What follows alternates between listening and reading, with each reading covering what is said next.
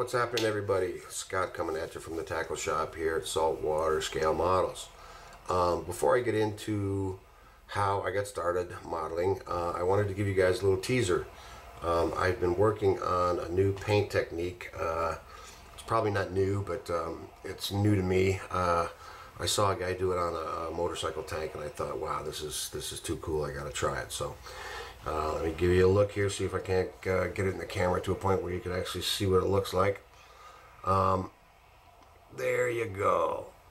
The green part. Like I said, this is a test piece. It hasn't been sanded, so there's texture. It hasn't been clear coated. I'm not going to bother on the test piece. I just wanted to get an idea of what it looked like. So it's basically just candy over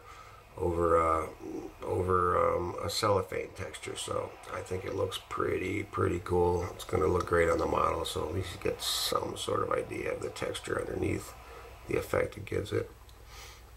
Almost like a silver leaf or something, but it's going to be pretty cool. So anyways, just wanted to give you a little teaser. And this is going to be the canvas real quick. Bam! So stay tuned for that. It's going to be coming up after I battle my way through this Ed Roth Chevy. Anyway, how I got into the hobby. I remember as a kid, probably 6 or 7 years old. I didn't do a lot of building, but I specifically remember building a tank with my grandfather. I don't remember a lot about it. I just remember probably built it pretty quick because I was in an afternoon, basically, because I was more interested in probably playing with it than building with it. But other than that, as a kid, I remember building some of those, monster figures, like Frankenstein, werewolf, they had the glowing heads and all that.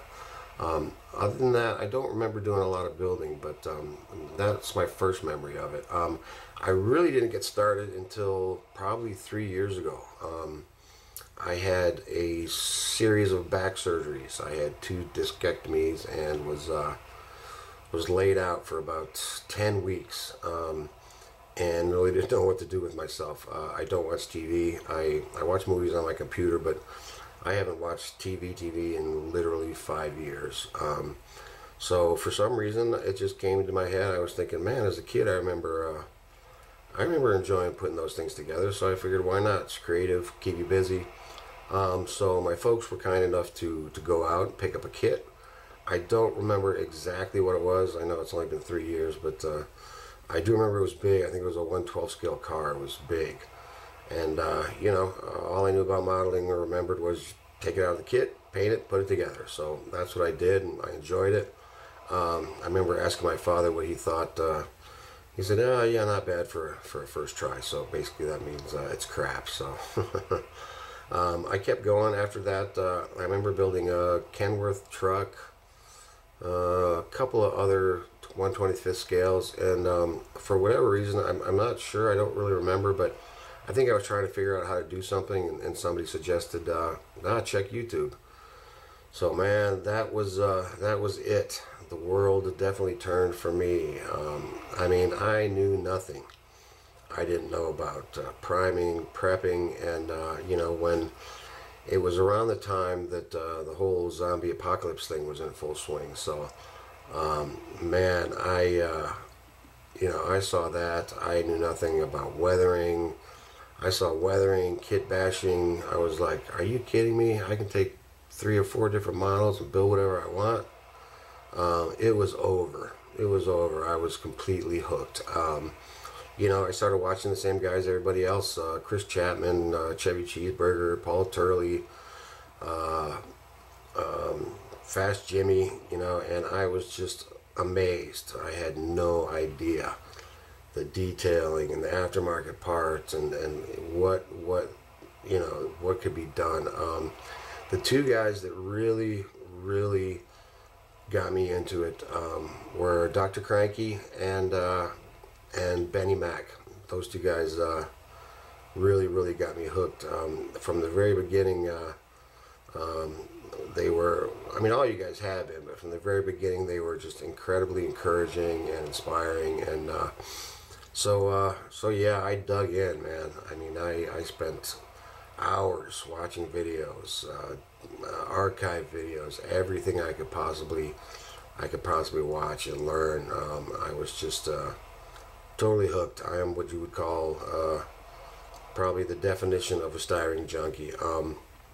You know, and I was talking to somebody, and they could see how excited I was about, you know, about the hobby and about YouTube.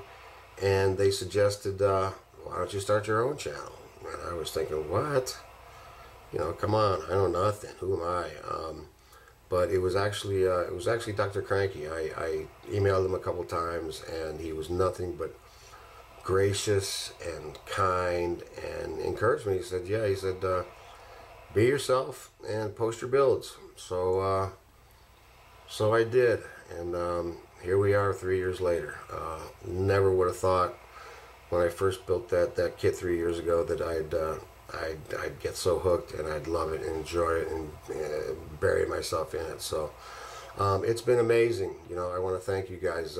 This community is it's really special. You know, I've made a lot of friends.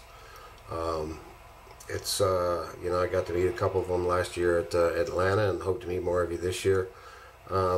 It's just it's an incredible thing we got going here. It's an amazing hobby. It's a beautiful art form, and you know, I'm just going to keep trying to get better and better every day. So I just wanted to give you guys a quick video.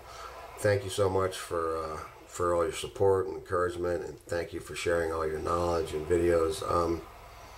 It's awesome. So there you go, short and sweet. Stay tuned, and thanks a lot, guys. Later.